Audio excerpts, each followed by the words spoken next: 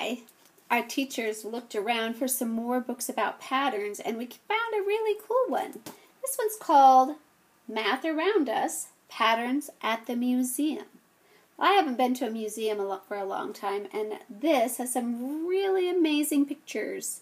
I'll hold it up really close where you could see. I like that design. Do you notice the pattern in that? Something that repeats. That's a pattern. Patterns at the Museum by Tracy Stafora.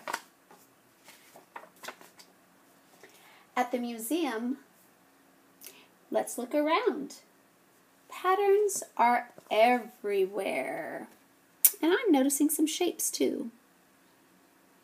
Do you remember what the shape that goes short, long is called? Rectangle. Rectangles are short, long. So many rectangles. Look at this one. That looks like a really interesting building. This is where the people are walking. Lines can make a pattern.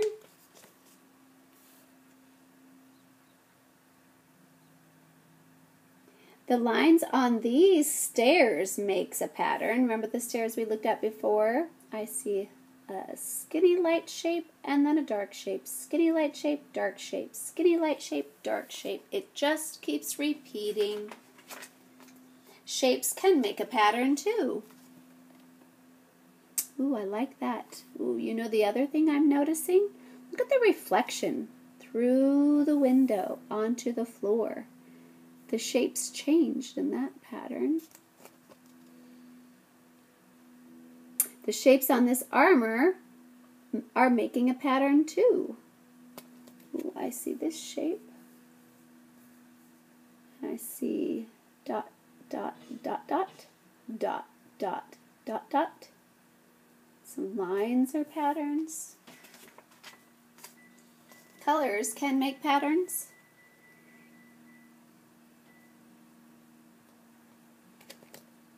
The colors on this boat make a pattern. Your eye is naturally drawn to patterns. It's just the way that your brain organizes things. So I like looking at patterns. Here's some different kinds of patterns. Let's find the pattern that goes from small to large. From small all the way to large. Can you see a pattern in these tiles? And they go from small to large. Another pattern can go from long to short. Long, the next one's a little bit shorter, a little bit shorter, a little bit shorter, all the way to the shortest one. Can you see a pattern in these bones? Look at those rib bones. And they go from long to short. And from long to short that way. That's an interesting creature. A pattern can repeat. So I read a story before about repeating patterns. And this is a shape repeating pattern. Do you know what this one's called? Sometimes if you count the sides, it'll give you a clue. 1, 2, 3, 4, 5, 6, 7, 8. So I know that if a pattern has 8 sides, then it's called an octagon, like an octopus, because octa means 8. This goes octagon, octagon, square, octagon, square, octagon, square, repeating pattern all over that floor. Oh, that might be fun to count all of those too. Math is super fun and interesting. So many things you can do with it. Another kind of a pattern can be on the left and on the right. This is down the middle, left and right.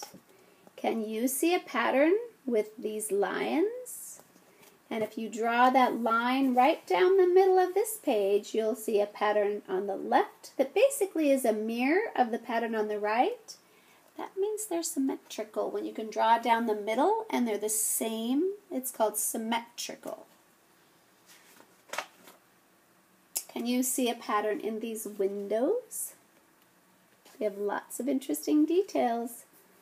Wow, those all kind of look the same. Which one do you think fits in this missing question mark shape? This one has rectangles, this one has rectangles, this one has rectangles. That's kind of tricky. Do you think it's A, B, or C? Oh, so you know what I just noticed? I noticed up here at the top, this shape is not a curve shape. So it's not that one. I don't think it's this one. It's not that one. It's between those other two. Do you see it? Yep, I do too. It's this one. Look at it. It has the same thing up here, and that's different. Your eye notices things that are the same and things that are different. Oh my God, when you go to someplace like the museum, how many shapes can you see? And this is just a glossary of the things that we saw. The armor was a metal covering that protects the body in battle. That was this interesting design right there with the dots. Bones are a part of the body that forms your skeleton. I think that might be a dinosaur. And then the tile is what's on the floor. Okay. That was just a really interesting book about patterns at the museum. Remember, you can make a pattern anywhere. Your eye is attracted to patterns. I see some patterns on my shirt. What kind of patterns can you notice? Make sure you're doing lots of talking about what you notice, how they're alike, how they're different, because that's how your brain likes to organize things. Hope you have fun with your math. Bye.